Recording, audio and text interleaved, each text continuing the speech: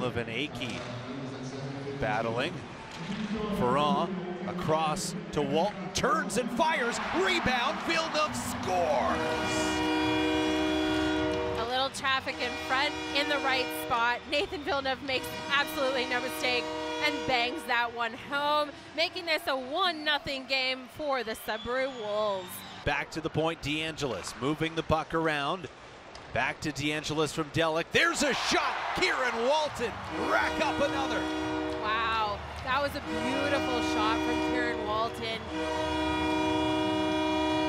I can't wait to see the replay on this one, just to see him fire it from over there. Riley Patterson the shot, and a rebound comes off the boards, out to Cash, and cashes it in.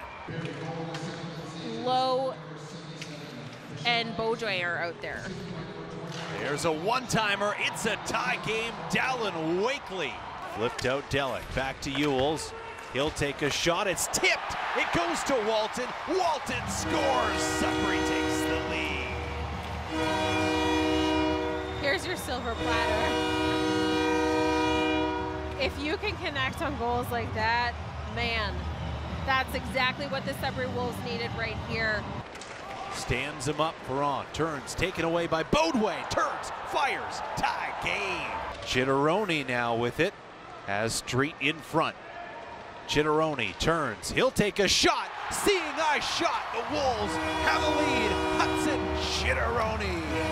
When you get a big body like Tajon Street in front of the net, good things can happen. Hudson Chitteroni makes no mistake. Walton, hat-trick, stick breaks. Ferrand scores, seals it for the Sudbury Wolves. Man, Kieran Walton can't catch a break on that last one. He can't get the hat trick, but he won't care.